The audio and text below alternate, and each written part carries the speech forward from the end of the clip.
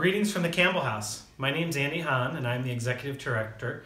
And even though we're closed, like most everything else, we're going to give you a tour of some things that are still going on behind the scenes. Today I'm going to show you about all the parts of the museum's collection that wind, things that we need to keep going even though there's no visitors. So here we go. We're in the library, and the first thing I'm going to wind for you is actually one of the oldest things in the museum's collection.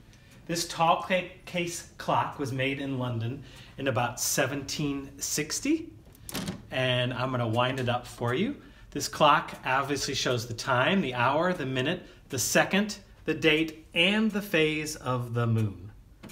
This clock, unlike a lot of other clocks in our collection, is not spring-driven. It's driven by a series of two very heavy weights. It runs for 8 days, and as we wind it up, you can see the crank pulls up the weight into the clock. That's why these clocks have tall cases, so that they can hold the weight.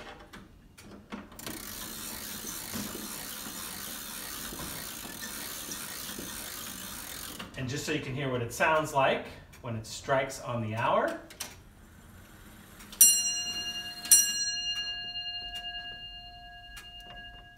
So on the other side of the library here, from the tall case clock, is a music box. This is, as you can see, a fairly large Swiss-made music box. Unlike the tall case clock, which is driven by a weight, the music box here is driven by a spring, a large spring in this cylinder. But you wind it up,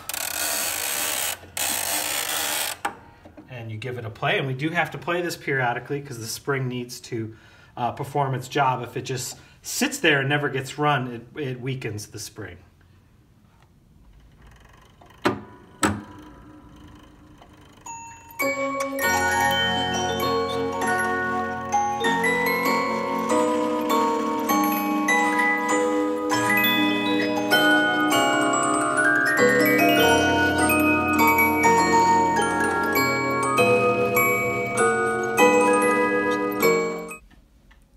We're now in Mrs. Kyle's bedroom, or a guest bedroom here on the second floor at the Campbell House.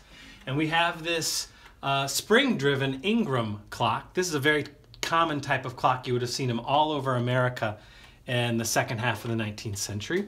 It's got two springs in it. The one I'm winding now is for the chime, and the second one here is for the movement to keep the pendulum running.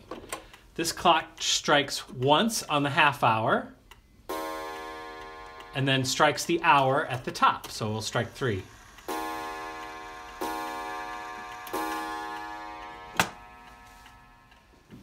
The last clock I'm going to show you today is this Gilbert regulator clock.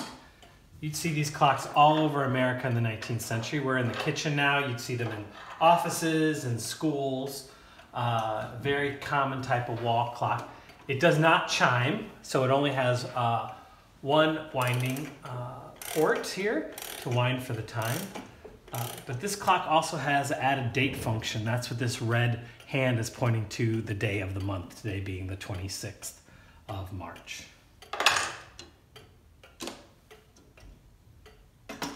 Go. Step on to the parlor. Interestingly enough, there are no clocks in the parlor. We like to say Campbell House is the place where time stands still, and we look forward to having you all down for a visit when we reopen, hopefully later in April. Thanks for watching today, and greetings from the Campbell House. Bye-bye.